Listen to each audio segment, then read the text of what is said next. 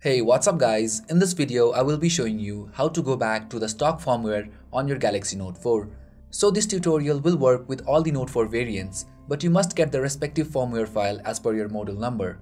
Right now, I'm using the Exynos 910U variant. Here, I will be doing a clean installation. That means, before installing the firmware, I will be wiping all the data as I'm coming from a custom ROM so that I can get a fresh stock firmware. Now hit link 1 from the description. That will take you to this page. Download and install the Samsung keys on your PC. This is very necessary for the drivers. From the link 2, download and install PC Odin. Link 3 will take you to the official firmware site. You can search for your firmware as per your Note 4 variant. Installing the stock firmware will remove root access as well as custom recovery. Make sure to back up everything important before proceeding. Once done, turn off your device.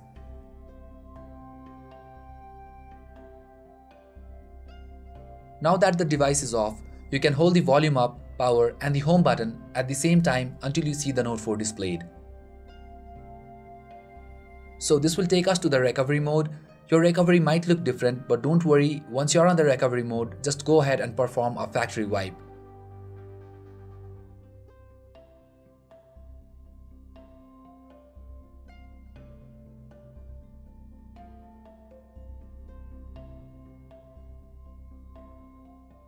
Once done, go to Mount and Storage and Format System.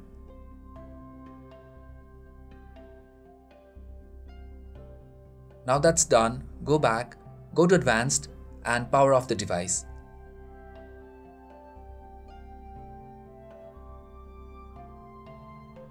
Once the device is off, hold the down volume, power and the home button at the same time until you get into the download mode. So once you see this, connect your phone to your PC via the USB cable and hit the volume up to continue. Leave your phone as it is.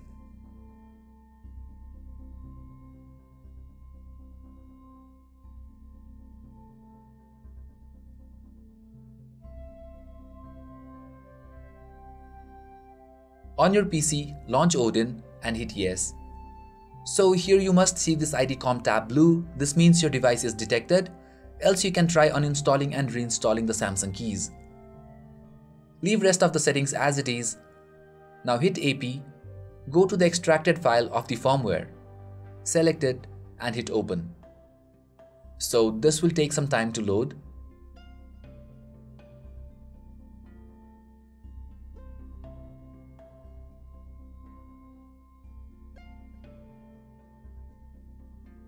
Once done, hit start. So guys, this will take some time. I will be back with you guys once this is done.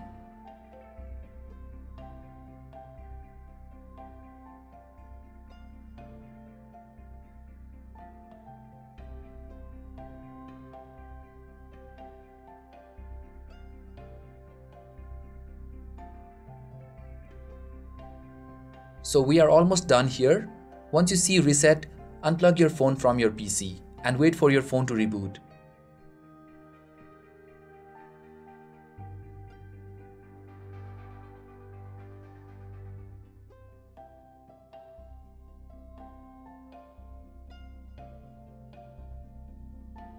So there you go guys, we have successfully installed the official stock firmware on the Note 4. Now I will be able to receive official system updates.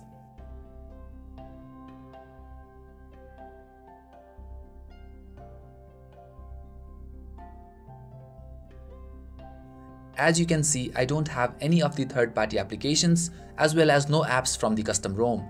So that's all for this video guys. Thank you guys for watching. I hope you found this video useful. Stay tuned for more and you guys have a great time.